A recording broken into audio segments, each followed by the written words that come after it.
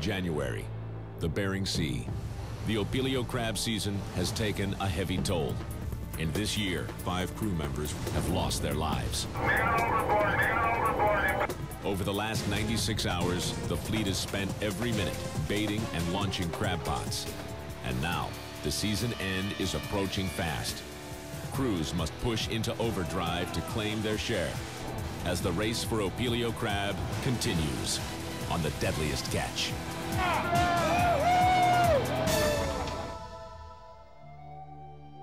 5 days ago, a fleet of 171 boats went to sea. Now, their marathon of pain may be nearing the finish line.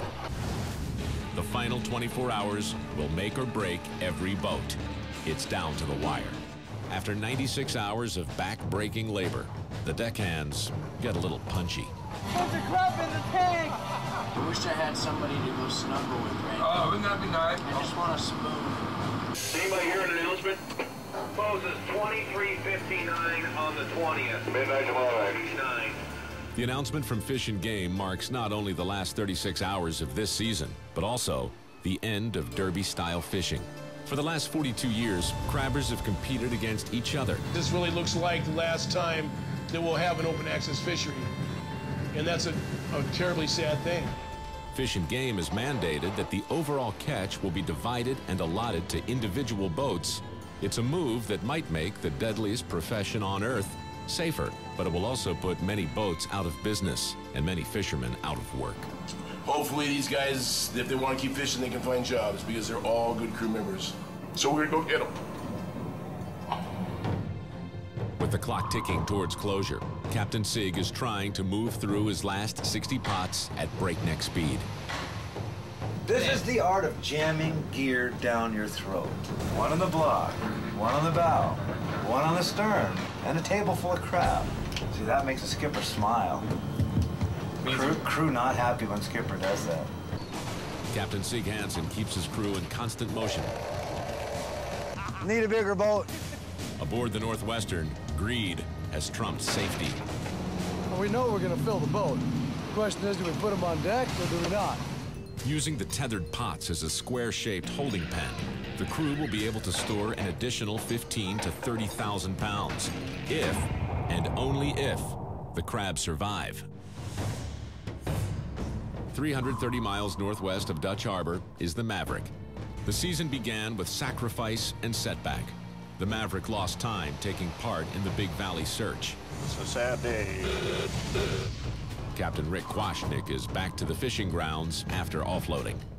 A $160,000 check feels good, but overconfidence brews carelessness. A half-ton pot slipped off the launcher. Probably smashed a couple 100 pounds worth of crab. They're lucky.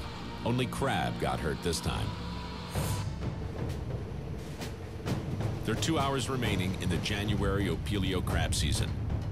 Now the weather is turning bitter cold, making every movement painful.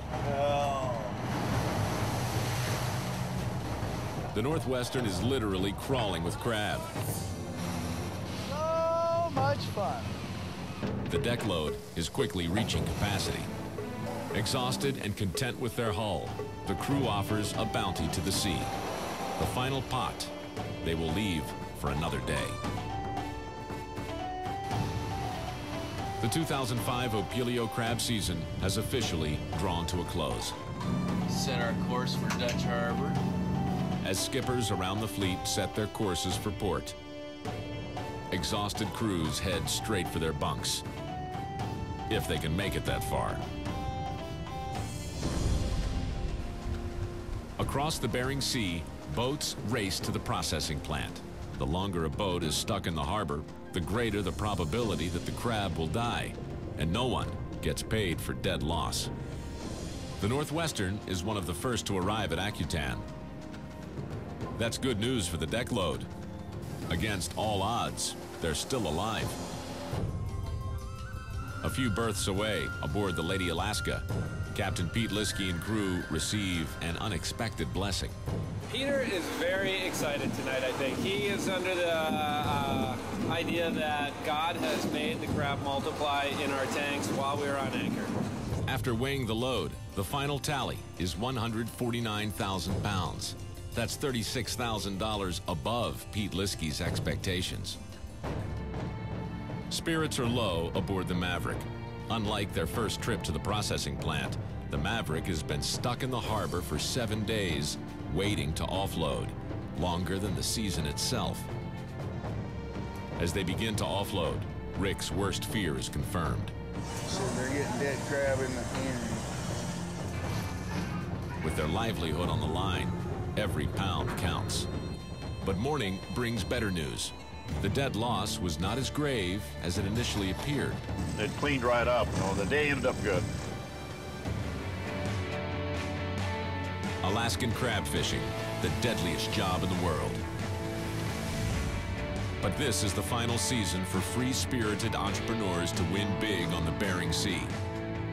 The reality is that fishing as we know it is over with. In the future, each boat will receive a quota based on their past seasons. It's depressing for the fact that you know that you're doing something that most people will never experience. It's the end of an era. For Alaskan crab fishermen, this was the last chance to chase the rainbow and hope for the pot of gold. You will never see it again.